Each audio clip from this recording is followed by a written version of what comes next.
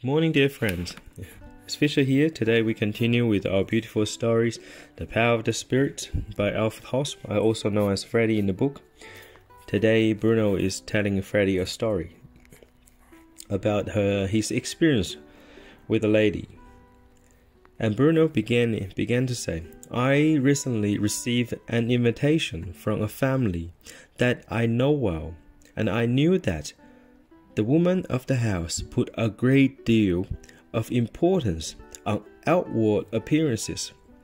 When I went in, the entire house actually seemed to be spotless and in order.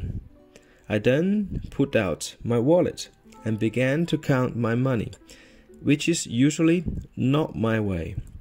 As I did so, the 10 pfennig piece got away from the rest and rolled and under the carpet.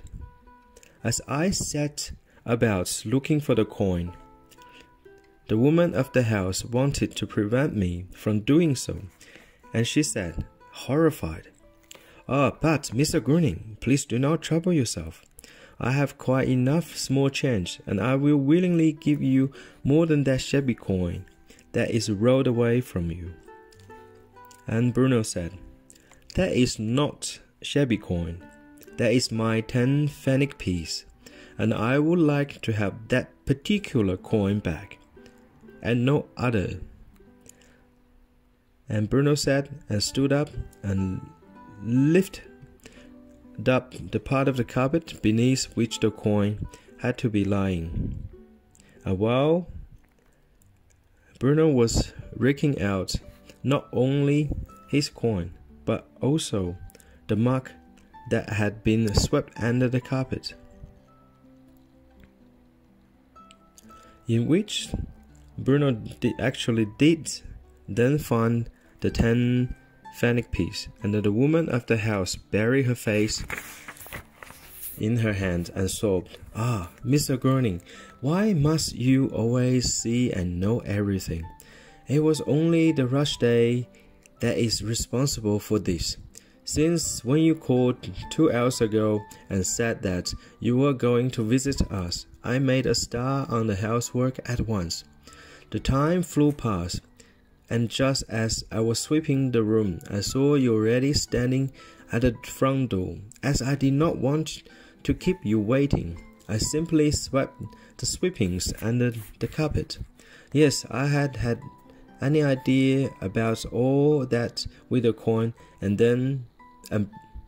Bruno naturally interrupted her flood of words, as he made it clear to her that she should not only do the housework when expecting visitors, but that every house has to be cleaned regularly.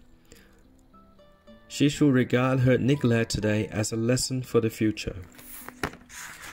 Yes, dear friends, how often we do that. We sweep the dirt under the carpet, and then we worry about that tomorrow.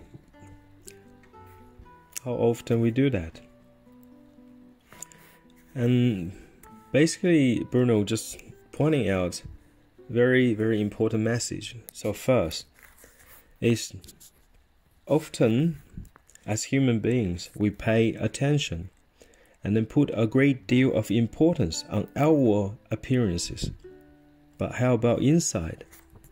How about inside of us? Yes, we look handsome, we look beautiful outside. How about inside?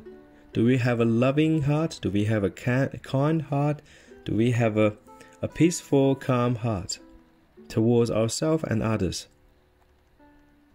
All outside we look beautiful, and inside we will look ugly. You be the judge. You be the judge, dear friends. What is in your case? Are you the same from inside out? Or you have many masks you have to wear every single day in front of people? You be the judge. As in the old saying, I remember what Jesus said. What made inside is what made outside. And I believe that's when he talked to the Pharisees. You guys only clean the cup outside. You do not clean the cup inside. You only talk the good, but you do not do the good. Dear friends, how often we do the lip services? We go to the churches, we go to the temples and mosque, whatever the things, whatever the religions we believe, whatever the ideology we take. How often we go to a place we sincerely embrace the idea, or we just pretend, okay, my mom and dad has been going to the church for a long time, and I go to the church too. I don't know why. And then, even though when I was there, I only pay my lip service. I go there because everybody else does.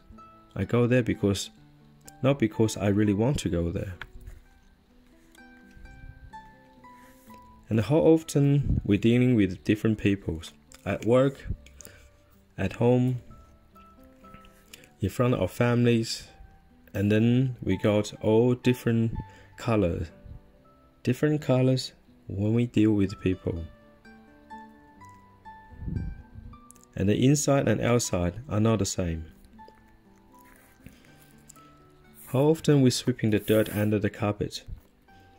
Like in the old time, when I was in the primary school, we have quite a few students. We always study right before the exam. We did not like to study during the normal days. But 1 week or 2 weeks before the exam, we hurried up. We want to be good, have a good mark, so we don't get open embarrassment from our parents and our classmates and our teachers. So we only pay attention because somebody else is watching us. Somebody else going to examine us. So that's why. And then we just put up a show and hurry things up and hope we'll get over our exam. Finger crossed, pray, do whatever. That's often what happens, dear friends. And now I know that lots of people, lots of us, we all do this. Sweeping the dirt under the carpet. And then the dirt build up, and then there'll be cockroaches